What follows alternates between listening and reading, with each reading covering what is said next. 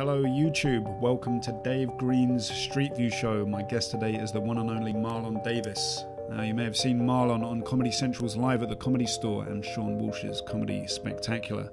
How you doing, Marlon? Yeah, I'm doing good. Thanks for coming and doing my show. Yeah, thanks for having me. You wanna look at your hometown? Yeah, let's go for this. All right, let's teleport. I feel like God right Oh now. my God! Oh my God! Wow. Who are these guys? Where is this? Where are we in Marlon? This here is Stonebridge, northwest London. I don't know whose clothes those are, but somebody's been kicked out their house, I presume, by somebody. Wow. Yeah, it is what it is. It's changed a lot. What you can actually see there is actually new townhouses. What we used to have was big, huge tower blocks that used to erect up into the sky. It was amazing. Such a wonderful sense of community. Every time I come back down here, I feel energized, yes, because this is where you was brought up and your hopes, your dreams and stuff, and it was like, yeah, it's always makes me feel good coming back around this way. And what about bad things? What were the bad things about growing up in this area? There would possibly be, just because it was a council estate, and you've got those sort of stigmas that's actually come from it as well. But I think everyone that comes from this place, I don't think they really carry that at all. No. You just get on with whatever you need to get on with. There's a lot of successful people that come from this area. So. But were you conscious of that? Is that something in retrospect you're looking back on, or were you conscious of that stigma at the time? You did, you felt it. And I think as a young or a teenager, I think you kind of wore it as a badge of honour. So it's like, oh, like I'm from Stonebridge. Yeah. You know, like my voice got a little bit deeper there, but like I was from there. So, you know, like you have that kind of bravado. Like you can't mess with me because I'm from there. You wear it, but after a while, it's like, no, it is whatever it is. You're an individual. It's fine. So I think we can go to our next place now, which is where you're living now. Where is completely this? different. This looks like This is pretty different. I can like see like, you can into see the lots. distance. You can see lots around there. This is High Wycombe. Yeah. Okay. There's a lot of greenery. It's completely different from the tower blocks that I used to see. And is this the first growing place you've lived outside London? It is, yeah. Okay. And how are you finding that adjusting? You just do. I mean, what I don't like about it is people actually speak to you. Oh, really? Yeah, I don't like Well, that. like strangers, you mean? Well, yeah, that's what they are. Oh, It's just, it's gross. I don't like that at all. And they all ask me questions like, oh, where are you from? And I was like, I'm from London. And they goes, oh, you're from London, are you? I was like, yeah, I'm really? from London. Oh, what's it like living in London? I was like, oh, that's fine. This isn't even that far away. Yeah, I know. That's what I'm telling them. And I was like, oh my God, no, I couldn't live in London. There's too much going on in London. I was like, what? You got all this stuff that's around here. You've got these trees. And I goes, yeah, that's a nice tree. Because no, they've got more of them. They got lots of trees. And he goes, yeah, you don't have trees. Of course you have trees in London, but you've got more trees here. And I was like, yeah, those look like trees. Fantastic. And he goes, oh, it's just do that. And I goes, what? Do what? Do what? And I was like, that's air. And I goes, yeah, there's air everywhere, but it's not as clean. It's not as clean as round here, isn't it? And I goes, yeah. And I goes, it's so great round here. And he goes, you know what the best thing about it? And I was like, what is it? It's 20 minutes train ride from London. So, like, how great is a place? And you're shitting all over London, and you're telling me how great it is because it's close to London. Now we're going to go to the next place, which is a place with a happy memory. Happy memory. Happy times. Oh Who's my this? God. Wow. I don't think she was your happy memory, was she? But Maybe she was. Maybe she was my happy memory. She's still in that same place there right now. This is Jamaica. all right. This is Kingston. So this Jamaica. is not Jamaica. Isn't properly on Street View. So this is just a random. Why. This is. Wonder why. God knows, mate. So Well, I'll let you what know. happened here? What In Jamaica was a place where I had my first kiss. with her? Yeah. Yeah, probably, and she's got a baby now. Just holding that baby. She's got a It baby was now. awkward. It was a passionate kiss.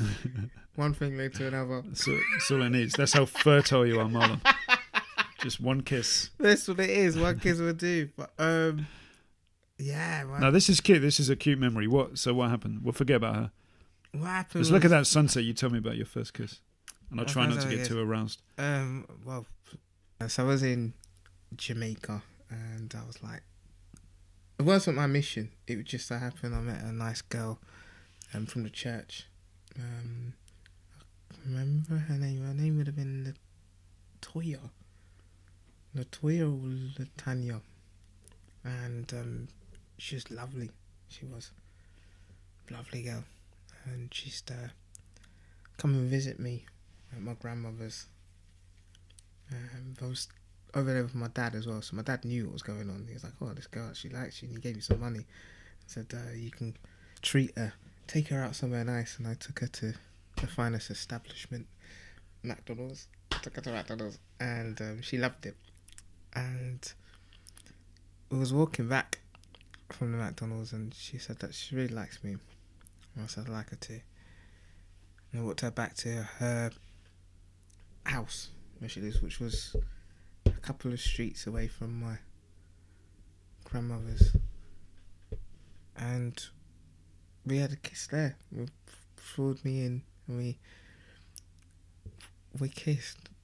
I turned my head this way because I've seen people do that in the movies. To be honest, the kiss was probably awful. It's disgusting. Like, it was a lot of tongue and your hand was in the way. Definitely, it was horrible. I mean, I've learned since then how to kiss, but like, I don't know. So that's my happiest memory. It's probably her worst from that kiss. Yeah, that's what it is, I guess. So anytime you go back to the same space, it brings that back to me. It evokes that a happy time. So thank you very much for bringing me back to. It's no problem, man. That was quite romantic. Thank you. Could add some music playing as well in the background. We'll add it. We'll add some music in the edit. Remember that, Dave. Add that music. Pum cutting a two.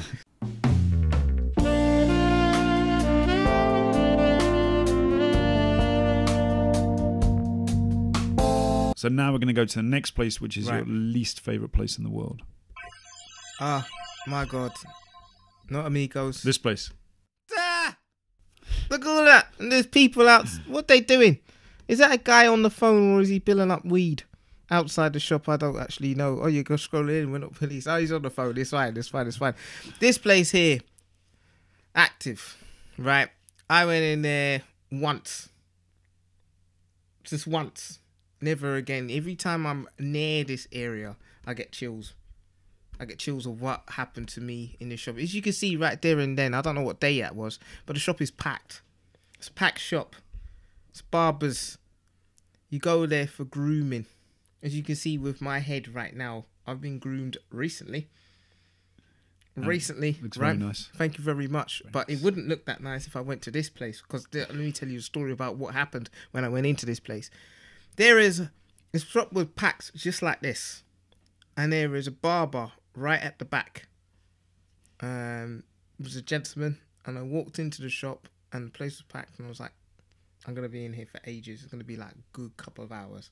And he saw me, and he went, trim, and implying, do you want a haircut? And I said, yeah. And he goes, sit right here. So I walked across diagonally to where his seat was, and I think I saw people do this. They started shuffling. People that was in the shop, and someone went, "Don't do it like that." To you. Yeah, but I was like, forever. I thought he was just pissed off because he's been in there for that long and he hasn't been given a seat yet. Oh, okay. So you got the bad hairdresser. I didn't know. So I'm in there.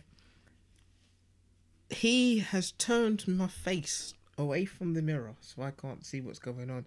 So when he moves me, just swivel the chair this way. So I'm facing the direction. That's a bad sign. There's an audience now, and they're all laughing. And some people are on their phones. Probably this guy taking pictures and probably fucking sending it to his friends. Oh my God. That's what's going on. Why do they employ that guy? I don't know. I don't even know if he was actually a barber. He might have just been someone that's just hanging out there and thought, you know what? Yeah, I'm just going to try and get a quick £10. I don't know. So he turned around and he was like, I'm done. He's finished, right? And I was just sat in a chair, pissed off. Now I'm a happy person most of the time. But my face was like, He's like, what's the problem? And I goes, you messed up my head. And he goes, it will grow back. I said, what do you mean it will grow back? I know hair grows back, but it's supposed to be groomed. That's why I'm in here, for it to be groomed. Of course it's going to be grow back. I want it styled in a way, you know. I was like, what the hell? Of course it's going to grow back. And he's like, it will grow back. And he goes, so what? So what? So like, he feels like he's going to square up to me. Now, I'm sat down in a chair. Now he's in a position of authority because he's standing and he's got scissors in his hands and other tools that could fuck me up. But I'm pissed off because of what he's just done to my head. So I stood up myself. And he goes, what? You're not going to pay me? And I said, no, I'm not going to pay you for this. And he goes, you're going to pay me? And I goes, I'm not going to pay you for this. And then he said, what are you going to do then? And I said, my head's fucked. And then there was another barber that was there. He goes, don't worry, I can fix it. And then he came and looked at it and he goes, I don't think I can. Oh my God. So I left that shop and I had to go and buy a hat. That's what happened. So I've never been back in that shop again. Oh my God. I say we get out of here because please. I can tell it's making you upset. So now, hang on. Now we're going to go to the next place, which is where you did your first stand-up gig. Yeah. Oh. Blue Post. The Blue Post. That's it. How was it, Marlon? How was your first gig? Yeah, it wasn't what I expected it to be. No, didn't smash it out of the park. No, it didn't smash anything out of the park. It was just, for me, the achievement was just actually getting on stage and doing it. I went to this place. There's a guy called Phil Klein who used to run. I think he ran a gig there every day. Really? 7 days. I met Phil and I told him, look, I really want to do stand-up comedy. He goes, do you? And I said, yeah. And he goes, right, what you need to do is write 5 minutes of material. And once you got that, come back and I'll put you on. And I went, sure. And went away and wrote what I thought was 5 minutes of material. And kept on going back. Then he goes, you ready? He goes, no, I'm not ready yet. And I used to see guys like there was Nina Benjamin and Ava Vidal was just like coming up as well. So I remember seeing her and I was like, oh my God. And how old were you when you started? I was 23. Okay. So it's like, yeah, so I was like, oh my God, wow.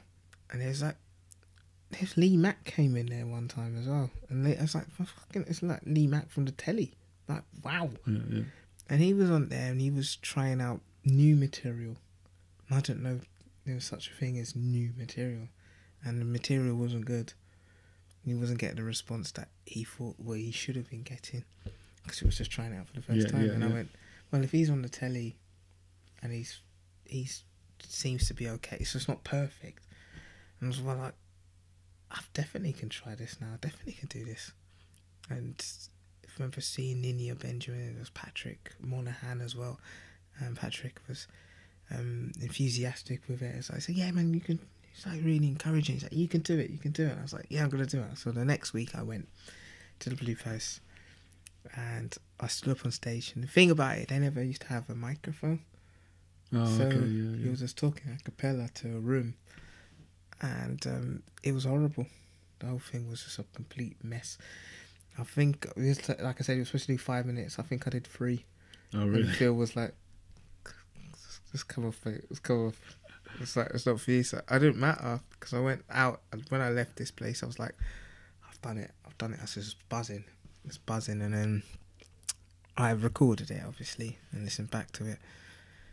And I was like, yeah, it's not so good. It's not so good. But went back, listened to the recording and went back the next week, not to this place, to another one. And it was great. I had a great response. I think I did the whole 10 minutes there. And never looked back. Loved it.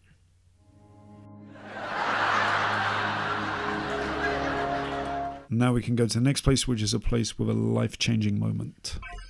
Oh my God, yes. This is a life-changing moment for me. It's a path. Which way do you go? To the left or the right? And I chose to go to the left. Now, this is Norfolk Park. Norfolk Park Hospital, which was where my son was born. And how old is he now, your He's son? 9 years old now, my son Wow. is. So this was 9 years ago. He came in here. It wasn't our plan to come to this hospital. She had a birth plan to go somewhere else. Yeah. But she wouldn't make it. How did you end up here? It's the nearest hospital to us. She wanted But why didn't she want to go there? Yeah, she was like, oh no, she goes, oh no, she didn't like how it looked, like there's too much roadworks that's going on, and there's a parcel force vans. She didn't like it. She didn't like the fact that the lamppost shadows and she just said she didn't want to come to this hospital at all. But they did a good job. They delivered our son, and we was in there for like 29 hours. And I was up for all of it as well. I did. Were you there? Were you in the room? I was in the room. Yeah. I was in the room, and the only time I left was to get some food. So I got Nando's. I got her some as well. Oh, that's nice. Yeah. The baby?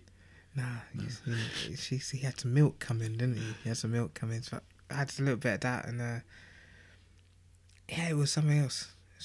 It's an amazing how does it experience. feel looking at it now? Does it bring back memories? Yeah, this changed everything for me. What I knew from that point on. So once he was born, there's that my life was never my own anymore. You've got someone that depends on you, and you can't go on holidays. Can't go on them holidays that you want to go on. It was just all about him.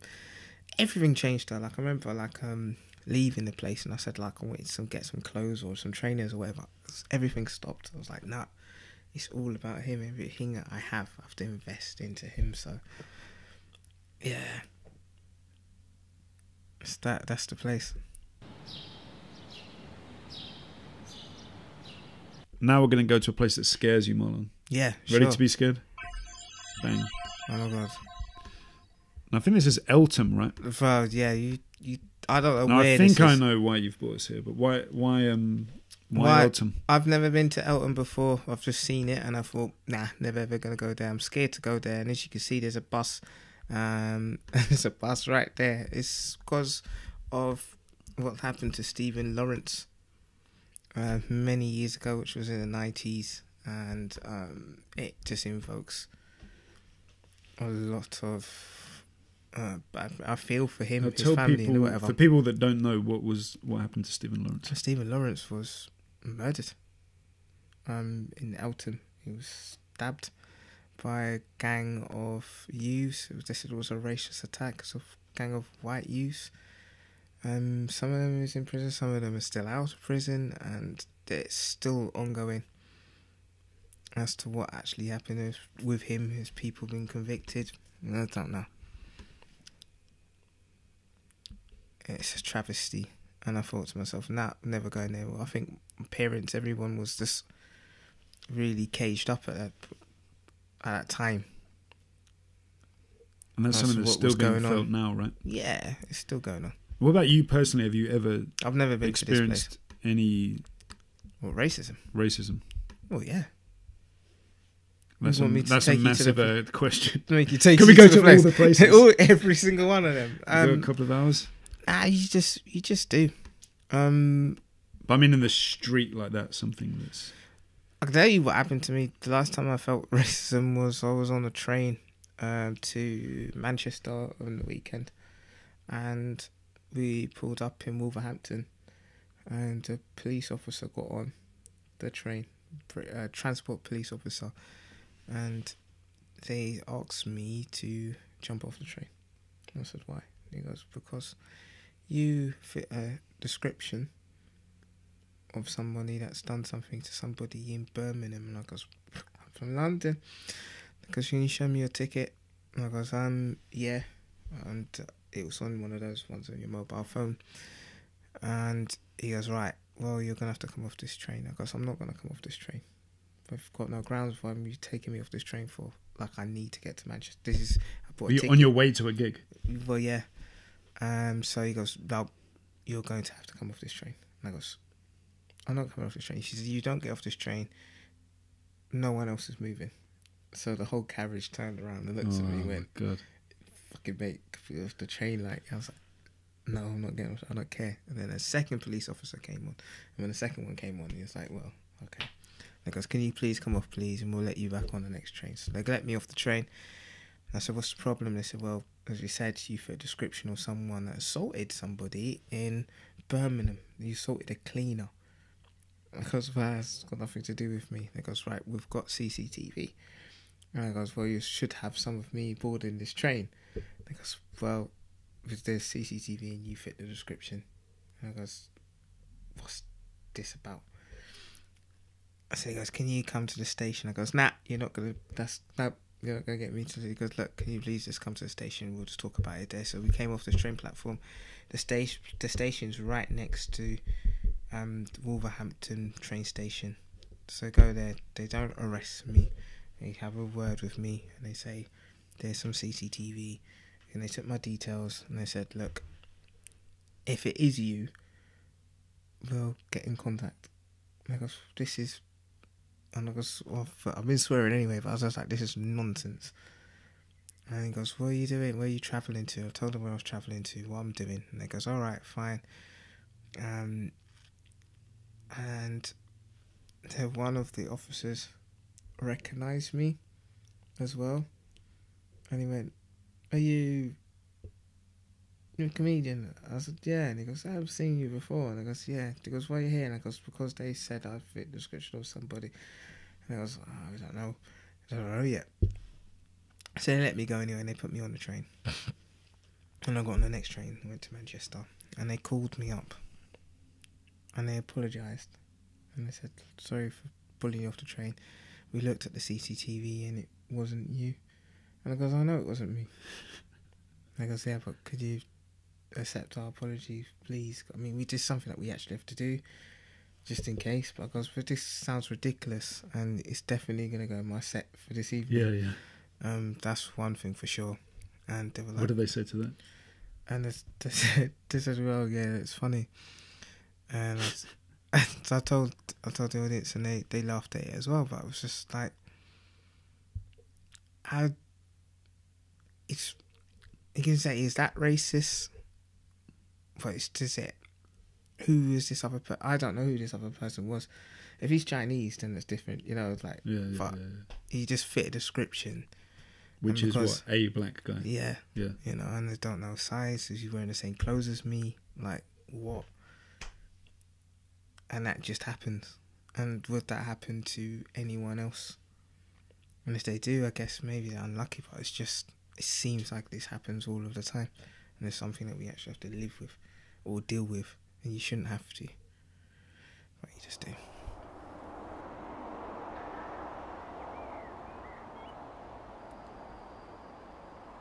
So we're almost at the end, Marlon. Yeah. And as you know, this show's all about memories and places. And some of the memories we've spoken about have been from like ages ago. Yeah. So what I'd like to do now is go back in time and revisit some of these places. Okay. And now, Marlon, we're going to go all the way back in time, and we're going to go back to your hometown. Yeah. And with hindsight now, like, what if you saw the Marlon of the past? Yeah. If you saw little Marlon walking down here, what advice would you give him? Don't worry about any negativity about this area at all. You can do whatever it is that you want to do. You can swim 10 meters if you want to. You can be a stand-up comedian if you want to. There's no limits. Just go out there and just do it. And is that, before you were saying there was like a certain type of stigma coming from this sort of area? Yeah. Is there something you would say to your young self about that? My young self would have known. It's just because of how I was brought up as well. My parents were amazing with me, with that, in terms of building your self-esteem. Yeah, you could just do whatever it is that you want to do. And it's not just myself, it could just be my friends, whoever it is that's around us. You can do whatever it is that you want to do. Just because you're in this place doesn't mean you are that place. All right, I think that'd be a good place to end it. Thanks for coming on the show, Marlon. Well, thanks for having me. It's been really cool. Let's zoom out. This has been Dave Green's Street View Show. He's been Marlon Davis. How high is this going? Make sure you subscribe. And I'll see you again next time. Goodbye.